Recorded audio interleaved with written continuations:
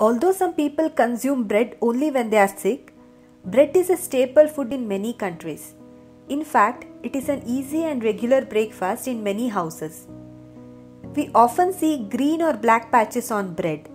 This is nothing but spoiling of bread due to the growth of microorganisms called fungi or molds. So, what are the factors responsible for the growth of mold on bread? The first factor is moisture. We know that bread is made inside an oven. Even though it is made at a high temperature, the center of the bread contains little moisture which eventually spreads throughout. This slightly moist environment is perfect for mold growth. Additionally, if moisture or water is accidentally added to the bread which is kept open, it is prone to spoilage. The second factor is nutrients. Bread is rich in carbohydrates or sugars which encourages the growth of molds. The third factor is temperature. Bread provides a warm temperature which is ideal for mold growth. So what are these molds? The molds are microscopic fungi belonging to different species like Penicillium, Rhizopus, Aspergillus, Fusarium, etc. We have heard of penicillin antibiotic, right? This antibiotic is extracted from a mold called Penicillium. Coming back to molds, the molds are of different colors and shapes based on the species.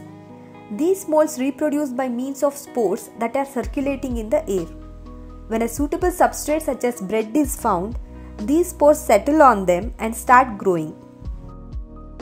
Let us take an example of a mold called Rhizopus stolonifer, which is commonly known as black mold. It is the most common and fast growing bread mold. Hence, it is often the first mold to appear on the stale bread. As I told already, spores of Rhizopus stolonifer start germinating when they settle on bread. Let us zoom in a bread slice to see what is happening.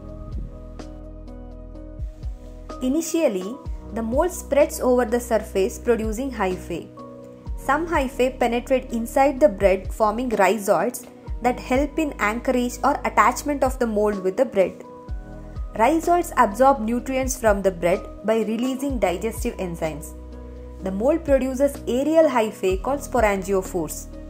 These sporangiophores produce a bulb at their tip called sporangia. Numerous spores are produced inside these sporangia, which are released into the surroundings at their maturity. The process continues and the whole process takes about 5 to 7 days. This eventually spoils the bread, making it unfit for consumption. So, is it safe to consume the moldy bread? No.